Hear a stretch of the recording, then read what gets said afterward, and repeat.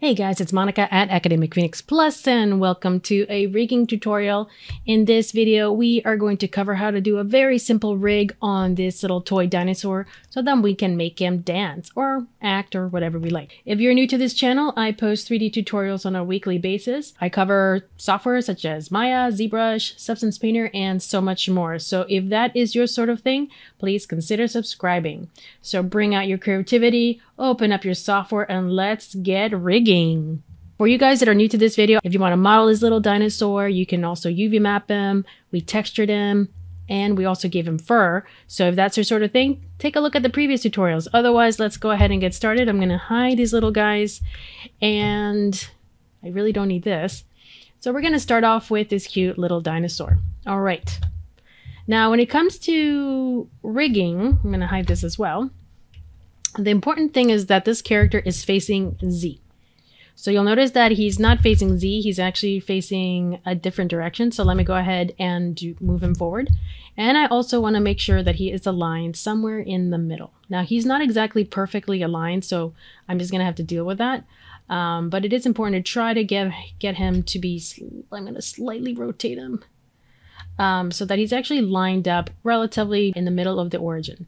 This is going to help us when we rig because we want to create one side of joints and then we can create another easily. All right, let me bring back the arms. And another thing you could probably do is maybe label these. So I'm going to, what the heck was that? I'm going to do left arm geo. This one is the, so give me a second while I go ahead and relabel this. All right, now that this is aligned and labeled, let's take a look at it in this view, make sure everything's looking good. And I think we're ready to start rigging. All right, so the first thing I'm going to do is go to the front view, and I'm going to go to rigging, and we are going to go to skeleton, create joints. I'm going to go to the options and just double check that the short radius and the long radius are the same. And I'm going to go in here and just kind of give them a couple of joints. Actually, let's go to the side. And if you click on this guy right here, this will make a transparency for the joint. So the first thing I'm going to do is hold on shift, and I'm going to give him a spine. The more joints that this object has, the more flexible it's going to be. So just keep that in mind. I'm also trying to keep him a little bit even.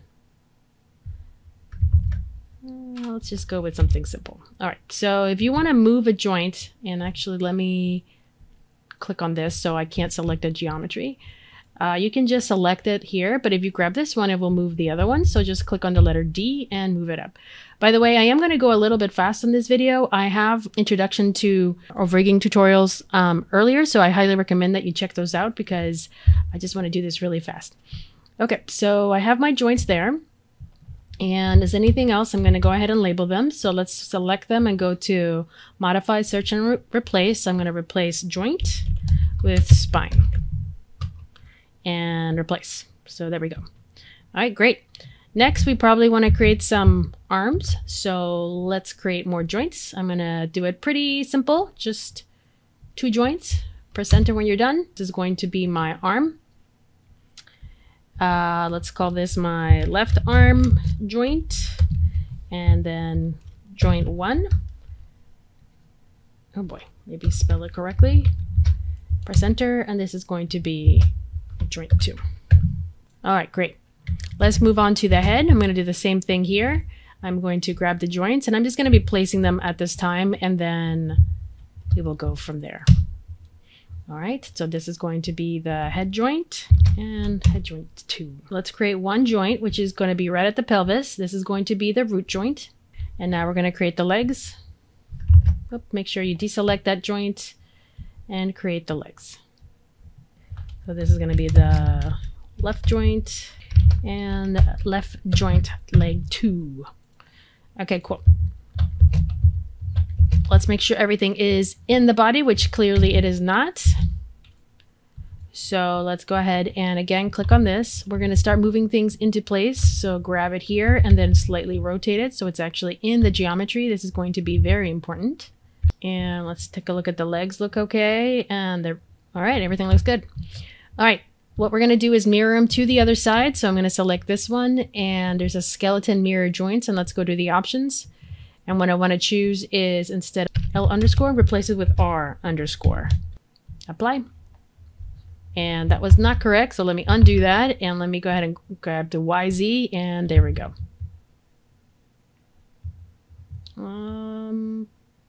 My geometry is not perfect, so I'm going to have to compensate for that. So again, just go ahead and rotate it until you're happy in its location. I do recommend that the joint is a little bit more closer to the tip, especially the end joint. All right, we're going to do the same thing. We're going to grab this one and apply.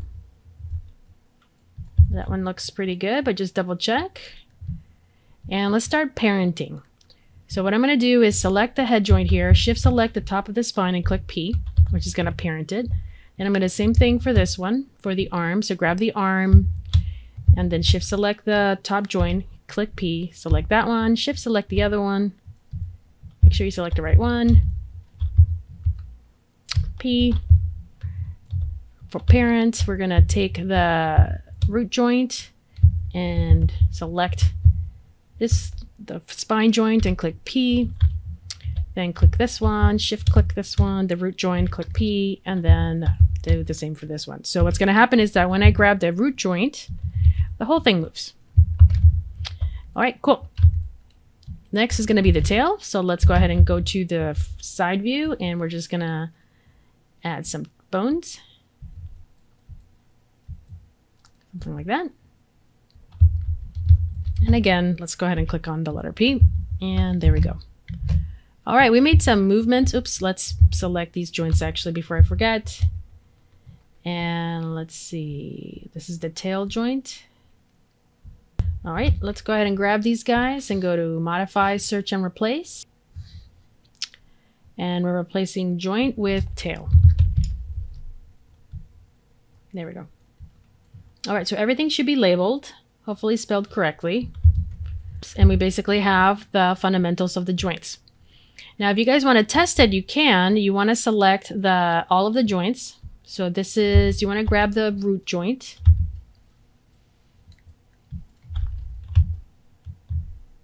And actually, I think I messed up. Let me unparent, Shift P to unparent this. And the tail should be connected to the spine.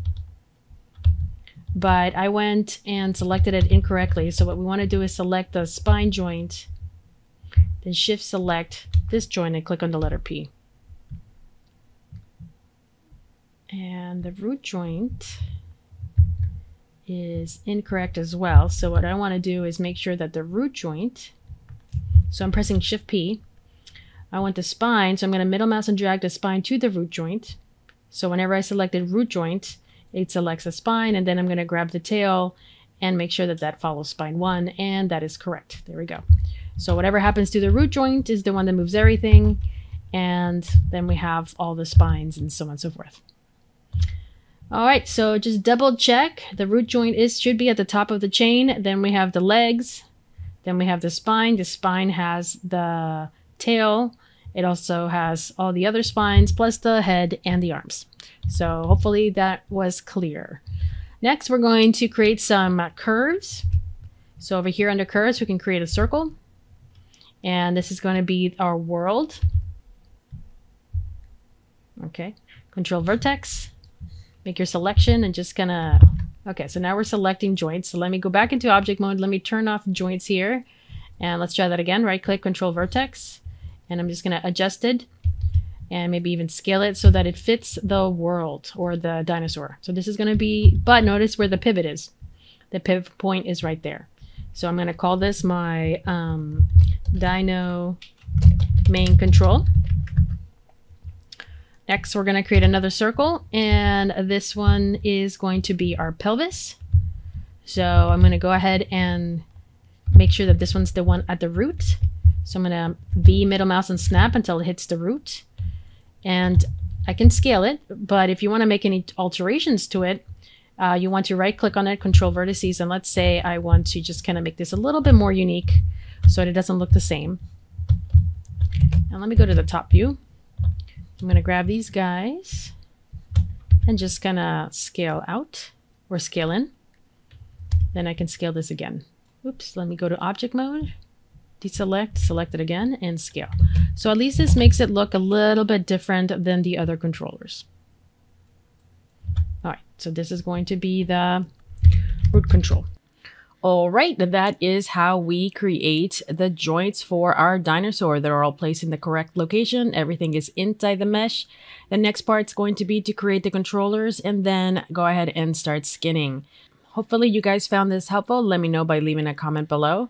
If you guys enjoyed this video, please like and subscribe. And if you feel that somebody could find this helpful, please share my videos. That would be amazing. Take a look at academicphoenixplus.com for free 3D models and so much more. And there's also e-courses. So if you're interested in diving really deep into modeling and texturing, take a look at those e-courses. Thank you again for watching and spending time with me. Keep creating, and I will see you next time.